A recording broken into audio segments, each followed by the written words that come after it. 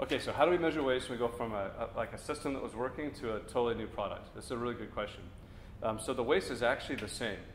So overproduction, transportation motion waste, weighting, processing, inventory defects. So those are all the same. So thankfully, those are universal. So our friends who are in healthcare have the same waste. Our friends who do design for Nordstrom have the same waste.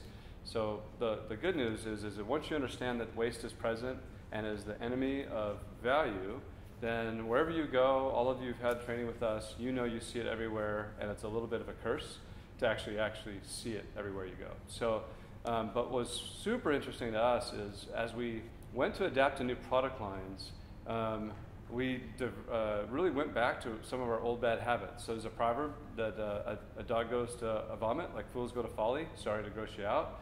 We literally went back to our old bad habits. Like we had a bunch of batch. We didn't use visual management. All the tools to remove waste were forgotten for a few days. It became really acute when I got a call from my wife. So if you've ever been on tour, and I tell stories about trying to fix my wife, and you know that didn't go very well. So those are actually way worse in real life. The stories that I've given you have been edited to protect the innocent and the guilty.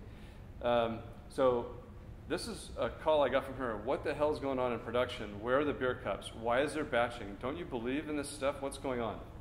So it took my wife, who was helping out everybody, we had a lot of volunteers helping us, and it took my wife calling me to say, what's going on? So, and once I walked over there, I'm like, oh my gosh, like what is wrong with us? So I think it wasn't hard to see the waste. It was hard to recognize that when we set something up new, that we needed to set things up to make sure we didn't have waste.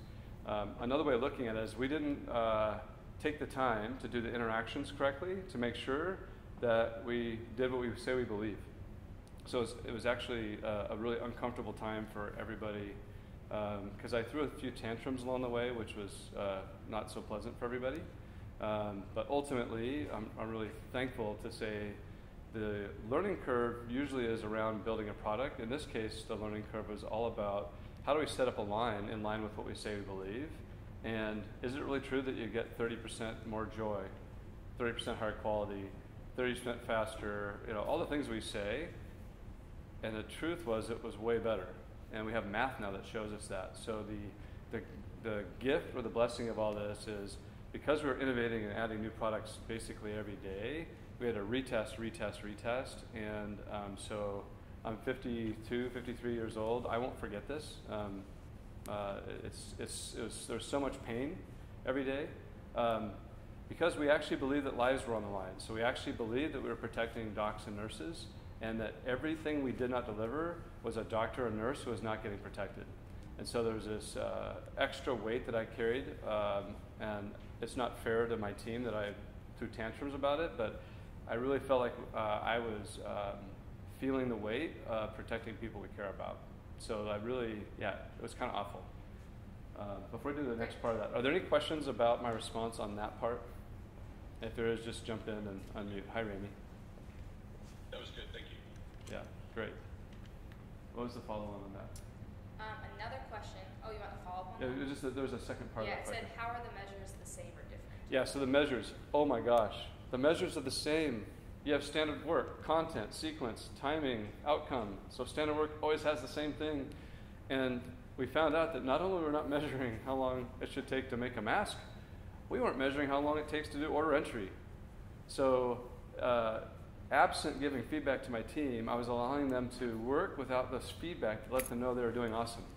So what that meant is, in our organization, there are people who are outperforming, like going crazy. Like, for example, I watched this woman putting on these straps every 7 seconds. She was insane, and it looked like music. There was no strain. It looked like the most beautiful dance ever. And then there was a person in the other part of the business who was over there. It looked like they were smoking a joint, and it was taking them every 21 seconds. And oh my gosh, what a immoral place that we could allow somebody working in a factory, dancing, making music, and somebody struggling to get something done every 21 seconds. So the measures need to be the same. And what we're actually looking at now is For all places where value is added, how do we set up a flow line for that? So how do we set up a flow line for information flow? How do we set up a flow line to create a new line? How do we use these concepts for everything? Even rejection tags if you're in aerospace industry. That the measure is the same that we, and that there's a hypocrisy that is not okay that we're going to fix, is that we expect that someone who's sewing hits every 10 seconds, whatever that number is. There isn't the same expectation of somebody doing design to hit the same mark. Person doing design is paid a little bit more than somebody sewing.